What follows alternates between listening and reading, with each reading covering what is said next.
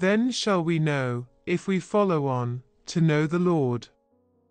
Hosea, chapter 6, verse 3.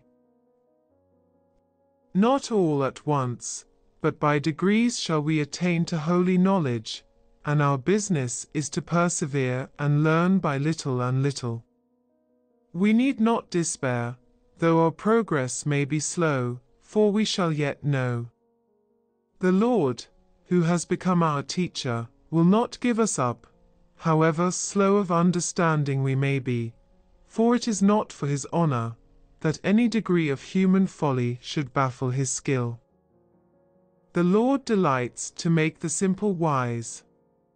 Our duty is to keep to our main topic and follow on to know, not this peculiar doctrine nor that, but Jehovah himself. To know Father, Son, and Spirit, the triune God, this is life eternal. Let us keep to this, for in this way we shall gain complete instruction. By following on to know the Lord, we learn healing, after being torn, binding up, after smiting, and life, after death.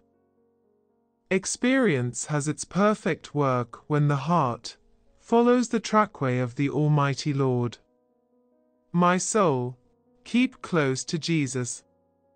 Follow on to know God in Jesus, and so you shall come to the knowledge of Christ, which is the most excellent of all the sciences. The Holy Spirit will lead you into all truth. Is not this his gracious promise? Rely upon him to fulfill it.